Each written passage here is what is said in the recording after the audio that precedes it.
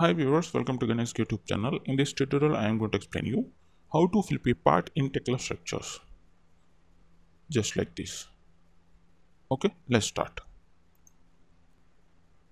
Open your Tekla Structures with US environment. Now we're going to create beam. So click on steel and select this beam and pick the first point and pick the second point to create beam like this.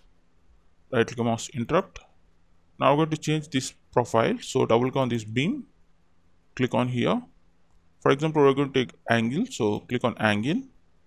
By default, we have L 4x4 by 3x4, but we require L 8x4 by half inch. So click on here, minimize it, and maximize L 8x4 by half inch. Select this profile, then click on apply. OK, then click on modify to see the result like this. Now close this window. Click on space, right click on mouse, review.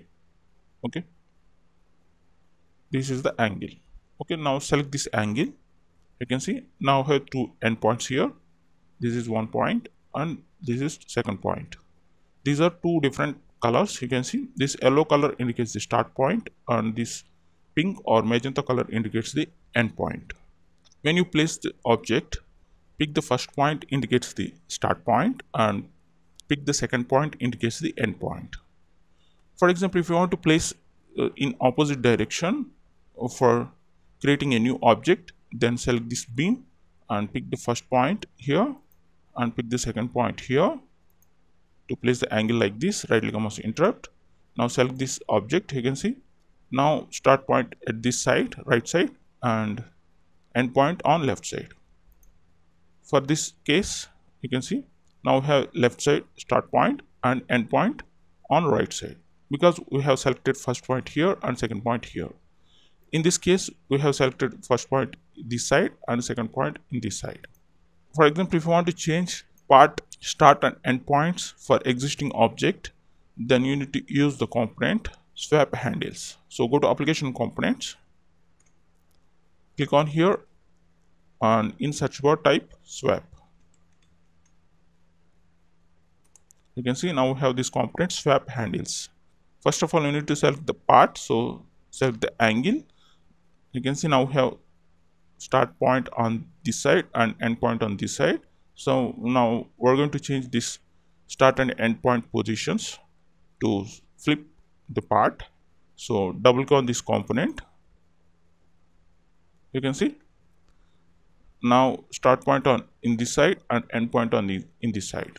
So the start and end points positions are changed by using this component.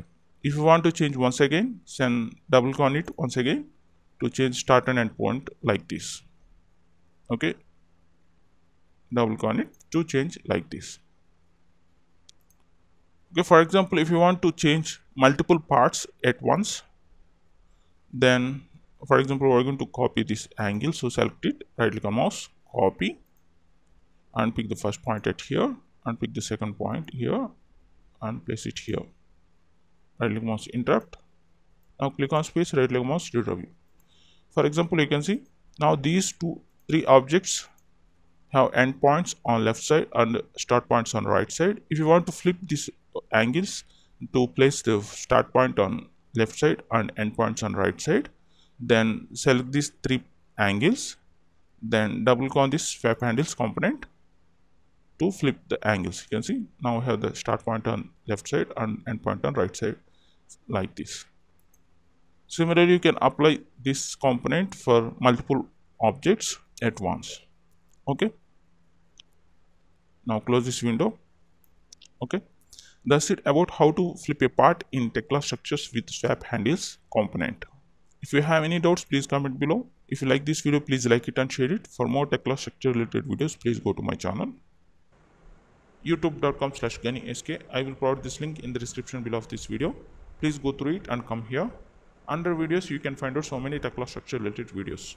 I hope these videos might be helpful to you.